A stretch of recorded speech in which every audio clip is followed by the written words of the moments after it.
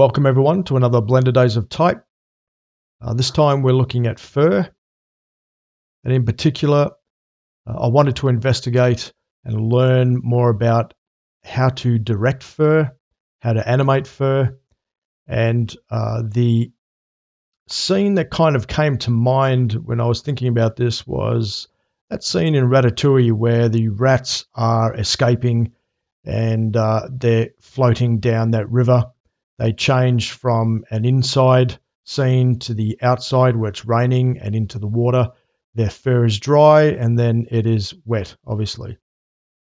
And in particular where Remy is in the tunnel and he actually goes underneath some dripping water and it actually falls on him and has an effect on his fur. So I wanted to try and replicate that if I could. And I kind of discovered that there isn't a lot we can actually do when it comes to animating hair. And the primary reason for that is that once you groom the fur, once you stylize how you want it to sit on the character, you can't move it anymore.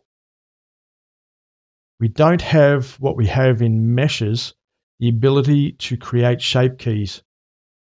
Now, this was actually created for the Gooseberry project, where they created a very simple form of shape keys for hair, but it was apparently never really used in the short film, and so therefore never really implemented into Blender.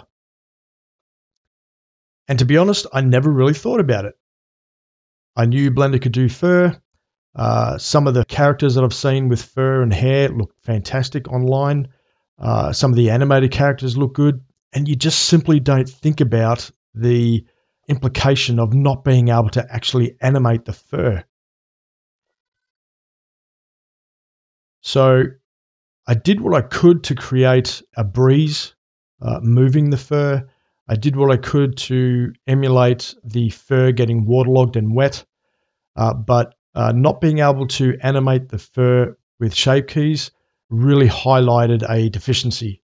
So if you go online, you'll find a discussion on Blender artists about this. You'll see the video where they implemented it, or created it rather. There's a link down here to the wiki. It says page not found, but in the wiki archive it's there. This is an interesting read, the whole thing. The part about shape keys is just here down near the end. That's interesting as well. But ultimately, it was never included in Blender. There is an add-on. The link will be in the description as well. If you are animating your character, animating the hair in any way, you are going to need this add-on. Have a look at some of the videos that they have here. It really shows why this kind of capability is so vital in Blender. So have a look at the videos. You'll see what I mean. It's just when I saw these videos, I realized that it was something that I personally had overlooked and hadn't really considered. So have a look at those. I'm not affiliated in any way with VFX Grace or this add-on, so but the link will be in the description if you need to have a look at that. There is a discussion on a, right-click select about shape keys for hair particles. Not much is being said. Like I said, it's overlooked, and I really didn't think about it, and I'm sure most other Blender users, unless they are doing something with fur and animation, you're simply just not going to think about it. So have a look at that feed as well. Add a vote or something if you really want this pushed in Blender. All the best to this add-on creator. It is something that Blender needs, and at the very least you have this capability, at least buying an add-on and still having that capability in Blender. So back in Blender, I'll just, to begin with, I used Eevee, and if you're going to use Eevee, you really need to, in order for this to work, it needs to be set to strip, not strand. So that's a beginning point. I'll just go to the particle systems. I've got 3 particle systems to get the look that I wanted. I'll just turn that off for a moment. So Yeah, we'll talk first of all about the breeze. So if I just play this, it's very slow with the particle systems, but what's actually happening is that's your classic displace modifier on the mesh itself, using an empty as the origin point to, if we go to displacement, it's just using a cloud texture, but that empty is actually moving this cloud texture from right to left. So the bumps are actually moving from right to left, and the hair follows along. You'll notice that I've got an initial particle system, which is actually the coarse, dense fur that's close to the body of the character. And I don't particularly want that to move in the wind. Then I have the displace modifier. Now it is moving the mesh, but it's not affecting that particle system. It's only going to affect these two particle systems that are the longer fur types, and you would expect that to move in a breeze. So we'll just stop that. Go back to the particle systems, turn them on. So the base is a coarse fur. Then I have longer fur that is clumped a little bit. And then some extra pieces of fur that are longer, just to give that a more shaggy look. So that's basically the wind, the breeze, how that was created. Very simple. I'll just zoom in here to the fur itself, just to get the look of fur. You need to use this hair info node. Output from intercept into a color amp. And what that is telling the material to do is from the base to the tip to color the follicle from dark to light. But of course, if you're using a texture map, then that would just be plugged into your texture coordinate node as normal.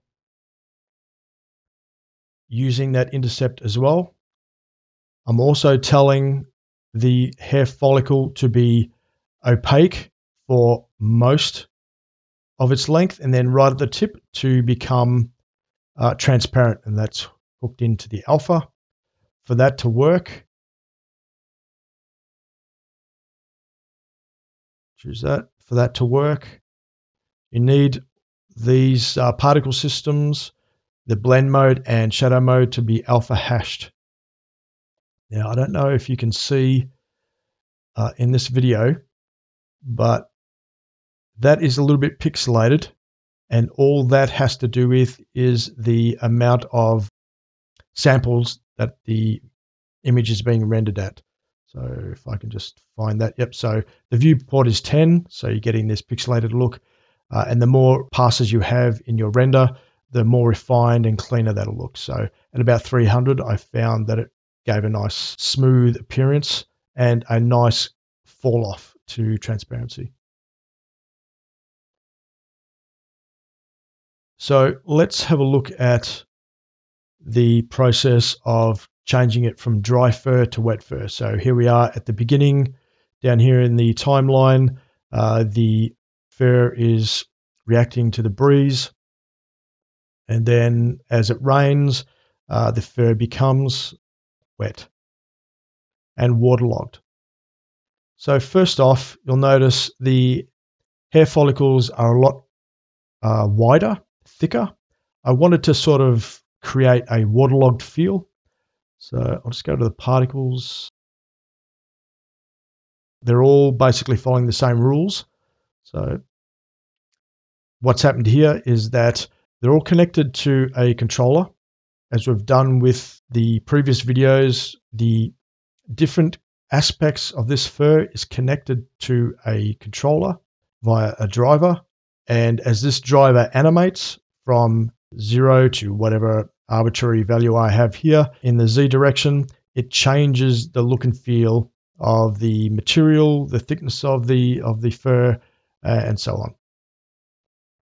So if I go back to particle itself, that driver is controlling the root diameter of these particles. So back in the beginning, they're thin, and then as they get wet, they become thicker and more waterlogged. And that's really the only change I've made. You can't change the direction of these particles. Unfortunately, that's what shape keys would give you. I wasn't able to animate the weight of the water making the fur drip or droop, sorry. That's not possible, unfortunately. That's why you need shape keys in order to animate that movement. So everything is really a hack to do with the root diameter to give that waterlogged feel, and then the rest is just simply the material itself. So these are all linked to the same driver. The object is the empty hair controller, which is that cube. And it's connected to its Z location. And they're all the same. So here the driver is controlling this factor where it's mixing from this look, where it's dry and is dark to light along the length of the follicle. And then when it gets up to here where it's wet, it's being mixed with this dark color. As most of you know, when something gets wet, it looks darker. So that's what that is doing. And then it's changing the reflection of it, and changing the roughness wasn't enough. All I really needed was to change this metallic look, and it gave me the look and feel that I needed. And that's all just linked to that driver. And as this driver moves in the Z direction, I also stop this wind. So there's no movement. Of course, the breeze isn't going to be able to move waterlogged fur. So at the same time as this driver is moving in the Z direction to create this watered look, this driver slows down as well to create that waterlogged feel. And that is pretty much it. It's a bit of a hack. It's fortunate that I was actually able to change the thickness of these, the root diameter of these particles. It really helps to convey that waterlogged feel. But unfortunately, that is about it. You really don't have many other options when it comes to animating or directing fur itself. Like I said, have a look at the add-on, the videos associated with that, and you'll see what I mean. Having that ability to direct fur particles, hair particles with shape keys really adds so much believability and professionalism, really, to any character that has hair, fur. It's something that Blender has kind of overlooked. And like I said, most of us really have overlooked it because you just don't think about it until you need it. Thankfully, there is an add-on. So Blender still is capable of achieving professional results, but it's just not part of Blender itself, unfortunately. But thanks to the add-on creator, VFX Grace, I'm really glad that add-on is there. So at least we have that option. I learnt a lot out of this project. I went down some rabbit trails for sure to create this. At the end of the day, I learnt a lot about the pros and cons and what we can and can't do with fur. And I guess the lesson learned is that if we know what we can and can't do, then we can tailor the character to meet the abilities of the software, honestly. So if we can't animate the fur, okay, you don't want to pay for the add-on, okay, then you're going to have to create a character and animation sequences that don't require that level of detail. As long as we know that, then we can plan ahead, basically. So I hope that helped. My name is Martin Staley. Thanks for watching.